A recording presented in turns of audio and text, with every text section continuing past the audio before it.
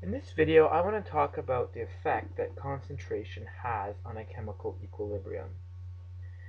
We know that in a chemical equilibrium, there are both products and reactants. So we can shift an equilibrium by changing the concentrations of the products or reactants, either by adding or removing them. So let's say that we want to add more of a reactant. What will happen is that once we add it, there will be a quick and initial increase in the concentration of that reactant. And then very shortly after, the concentration of that reactant will decrease because it will begin reacting with the other reactant.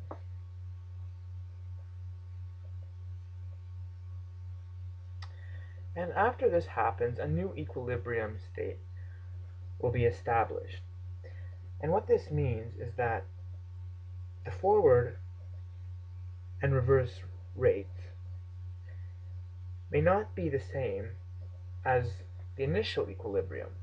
And this is because the concentrations of the products or reactants will have changed, therefore changing the rate.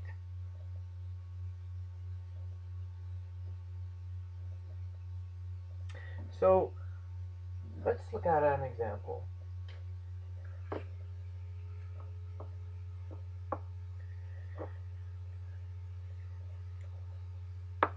So we have this system that's in equilibrium, and we want to know what will happen if these various stresses are placed on the equilibrium. The first one is that we're changing the concentration of the product by removing it. So if you're having a little bit of difficulty seeing this, especially if you're just starting off, this may help you, what I'm going to show right now. If we remove this species, if we remove some of it, what I do is I draw an arrow like this, showing that it's being removed. And in whatever direction this arrow is pointing, that is the direction that the equilibrium will shift. So ammonia is being removed. Therefore, we can say that the equilibrium will shift right.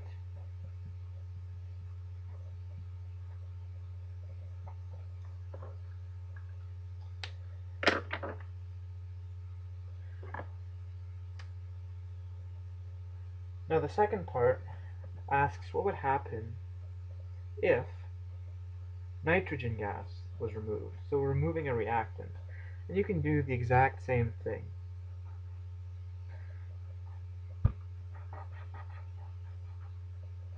Draw an arrow in this direction to signify that nitrogen gas is being removed. And this arrow is pointing left. So we can say that the equilibrium will shift left.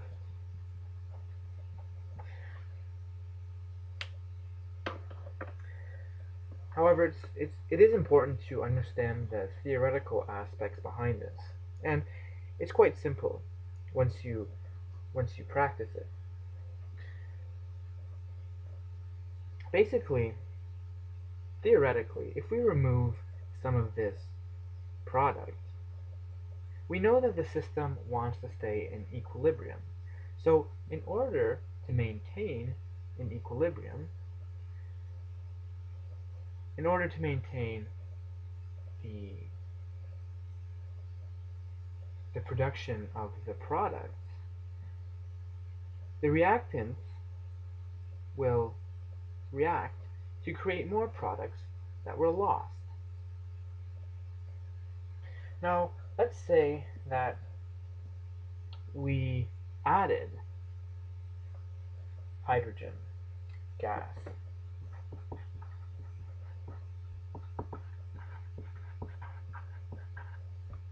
what would happen?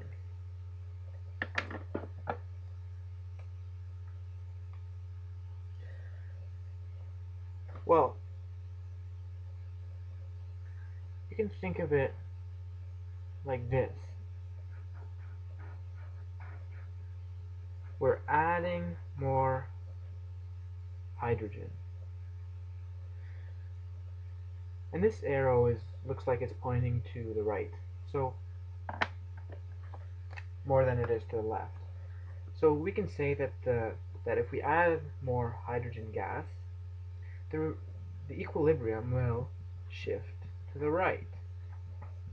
And theoretically, this is because we have an excess amount of hydrogen, and the reaction wants to consume it in order to maintain an equilibrium.